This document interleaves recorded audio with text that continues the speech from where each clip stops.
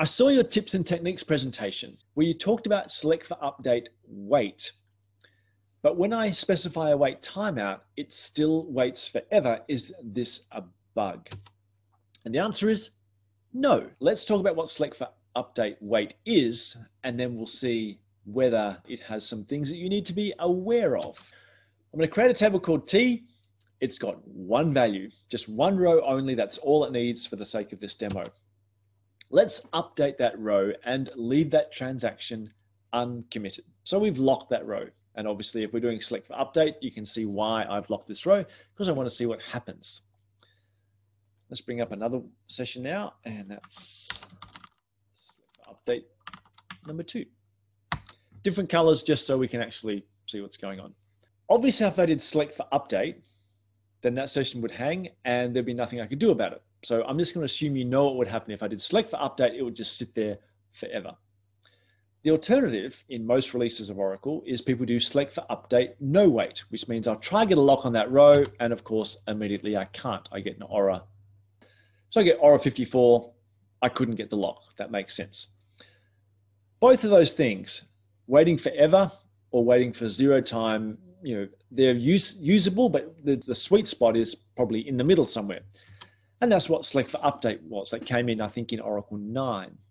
So I can choose a timeout now. I'm going to wait for up to 5 seconds because the session over here in black has not yet committed.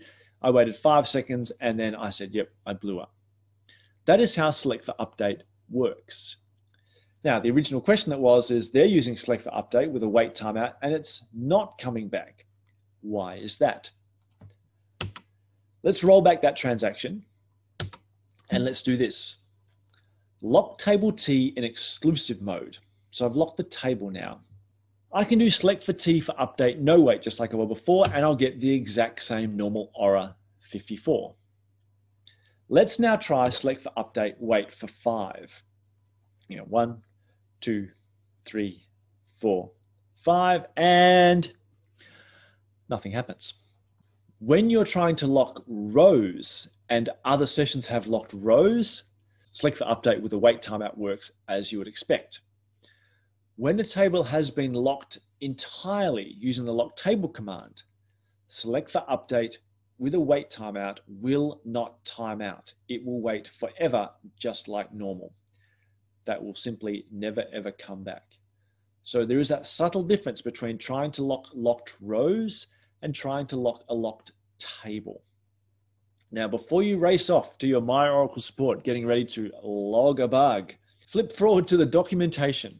And it's literally banged in there, right there in the docs. If you specify wait or skip locked and the table is locked in exclusive mode, the database will not return the results of the statement until the lock is released, regardless of the wait time specified. So this is actually how it's always been from day one. I went back and looked at all the versions of documentation I have, and that note has always been in there. It's actually always been the case, just that people have rarely done select for update with a wait timeout against a table that was locked at table level as opposed to just the rows. So something to be aware of, select for update wait is not guaranteed to time out depending on the kind of source lock that you are competing for. Something to be aware of. Having said that, I still stress you really want to be using the wait command. Whenever you're trying to lock rows, I would stress you should always add that wait timeout, or at least no wait. Because without it, you literally wait forever, and forever's a long time.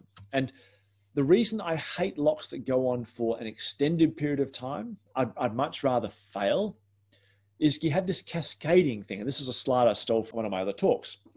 Session 39 there has a lock, but they're inactive. Someone's opened the transaction and wandered off to lunch.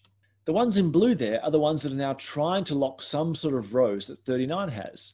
And session 46, 56, and 58, they're all stuck now on session 39. But the problem is, once you have one session and some blocks, there's no guarantee that session 46, 56, or 58 hadn't already taken their own locks on different resources. So now 62 and 63 and 67 and 71, they get blocked on 46. And because they've got blocks, 76 and 78 get blocked on 62. It's very easy to cripple an entire database if you're prepared to have sessions wait forever for locks. All you'd need is session 46 to say, I'm going to try for a lock for 10 seconds and then blow up, and all these other cascading locks would never occur.